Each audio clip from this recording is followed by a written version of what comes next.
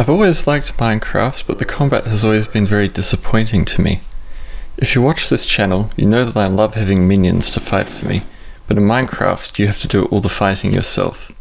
The only minions you can make are snowmen that throw snowballs. These snowballs deal no damage though.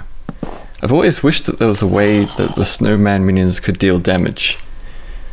Luckily, I found a mod that allows this. It's called EnhancedSnowmen, and it allows the snowman minions to damage enemies. The mod offers a configuration file that lets you tweak some cool things. The convert boolean property allows snowmen to make more snowmen from the creatures they kill. This is really fun and a useful feature because the snowmen are not very resilient. The only hostile boolean property toggles whether snowmen should only deal damage to hostile creatures. It's probably best to leave this one turned on unless you want to get friendly fire. The players deal damage boolean toggles whether the players deal damage when they throw snowballs or not. The snowless boolean makes snowballs slow the creatures that get hit by them, which is useful to increase the time enemies need to get close to your snowman. Finally, the snowball damage double allows you to specify the exact amount of damage a snowball should deal. This can be any value between 0 and 100. It's a very simple mod that changes how Minecraft feels as a game. It lets you have pretty good minions, and a lot of them. Unfortunately, the snowmen's other problems remain. Firstly, that they're quite weak. They cannot withstand much damage, but they are also very expendable, so it's not so bad. Secondly, the snowmen do not follow you, so you have to build them wherever you want them to be.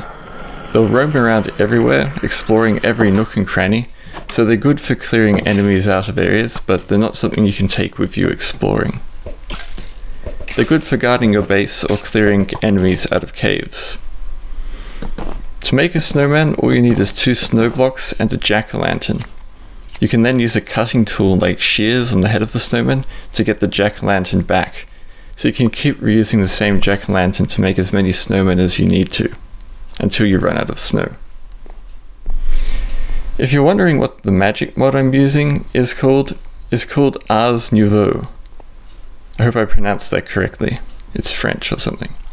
It lets you create spells which can then be used to do all kinds of things, like damaging enemies or digging through tiles or flying. There's a lot of things you can do. It also lets you make all kinds of magical equipment. It's a cool mod and I definitely recommend it, but unfortunately it's only good for vanilla kind of boring magic. There's no dark magic or summoning, except for some timed cherubs. The cherubs are decently strong, but their aggro range is very short, so you have to be kissing the enemy before they attack, which often gets you hurt in the process.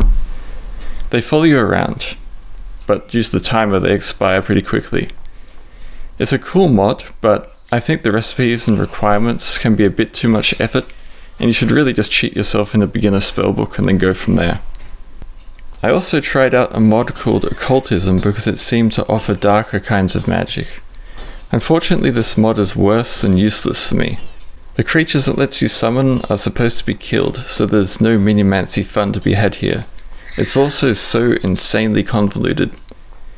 If you really want to painstakingly roleplay dark magic rituals, or just want to decorate your base with spooky stuff, then maybe it's useful to you. But personally, I hate it. To each their own. You may like it, that's great. I don't.